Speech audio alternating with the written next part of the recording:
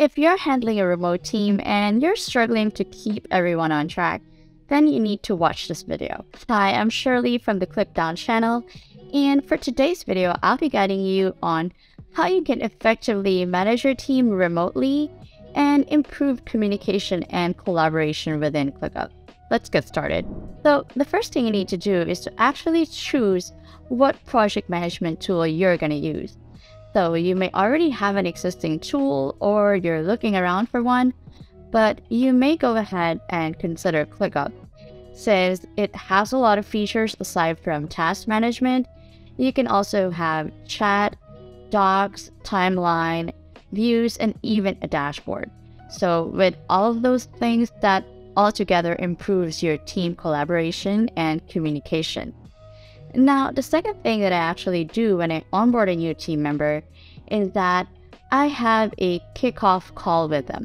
So on this kickoff call, which I, by the way, make sure that it is part of their onboarding checklist, I have here a kickoff call task. I actually go through ClickUp with them and just ask them how familiar or comfortable they are using ClickUp. And I ask them to walk me through on how they're using ClickUp so I know what exactly to advise them on. So I give them best practices and tips on how they can use ClickUp better. So basically, it's just really getting to know you phase, but at the same time, it's also getting to know the project management tool. And the third thing is you can actually hire someone as a project manager or even a ClickUp champion. So this way, you'll have someone to manage your employees or your freelancers for you, so you can be delegating that over to someone else. And so if you have that project manager or a ClickUp champion, that can be the person that your employees can actually go to and ask questions for. So all you need to do is to train your project manager, make sure that your procedures are documented, or what we call standard operating procedures. So what are standard operating procedures? So basically, these are just step-by-step guides on how to actually implement the task. And how that would look like in ClickUp is that you can actually just go ahead and create a doc or a folder or a list for SOPs.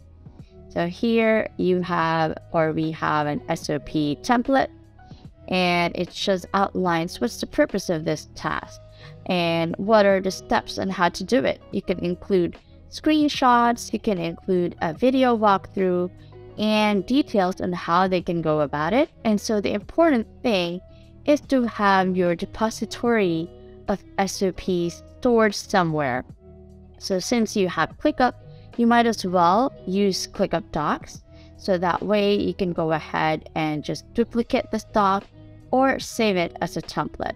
You can even connect it to tasks so that when somebody is performing that task, they can already see that SOP document linked to the actual task. Second to the last thing is to have regular meetings with your team. And so what happens during those meetings, we go through a meeting dashboard where we have here a chat widget. We can go ahead and discuss anything related to that meeting. We may have quick reference links with links to the meeting, the agenda, or even a way for them to schedule a one-on-one with you. And below are the agenda. So of course, in each meeting, you may ask, what are your highs and lows? And then you just have a quick report about the business highlights, then discuss the roadblocks. So you can go ahead and actually put tags into your task. For example, you can put to discuss tags so that when you have those tasks ready, it will just appear here in the widget as tasks to be discussed. Another widget we can have here in our meeting dashboard are goals. So you can add here a goals section so that you'll go ahead and be on track of, let's say, your monthly goals or your quarterly or annual goals. And lastly, another thing that you can do is to create a team dashboard. So everyone can be updated on what's happening in the team. You have here a team dashboard. So I have added here a Who's Behind widget. So if you go to Add Widget, just simply type in Who's Behind, and you can see here a widget for showing who's behind on notifications and overdue tasks. So since I have that already set up, I'll be able to see here all the employees who are part of ClickUp, or I can also filter that into just people that I want to see by changing the assignee. And then I will see here total unclear notifications. Then over to the right, you will see here the number of total overdue tasks.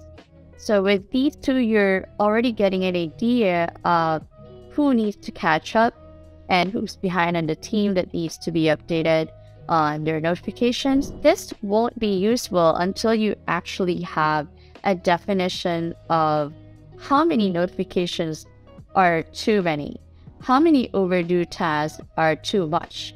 So if you have some sort of threshold, let's say you only should have 100 unclear notifications before we call you out, or you only have, say, 10 overdue tasks before we sit down with you and ask what the bottleneck is, this dashboard won't work.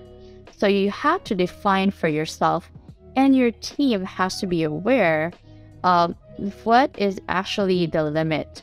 And then once they reach that limit, that you'll be sitting down one-on-one with them and discuss how you can help them. So other widgets you can add in here on your team dashboard are, let's say, important links to your SOPs so they know where to go. Like the action tasks, you can put a link to your meetings and holidays.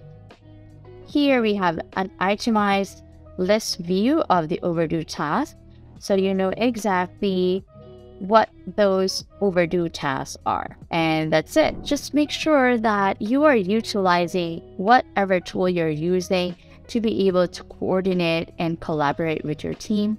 And the important thing is to have one source of truth. So if you're using ClickUp to manage your team and manage your tasks, make sure that you don't use other tools to talk about the task like Slack or email. So always refer them back to the task in ClickUp, and then they can go ahead and leave a comment there, and they can go ahead and update the actual status of the task there. So make sure that you always keep things in one place so there won't be any confusion at all as to who's going to do it and when it needs to be done.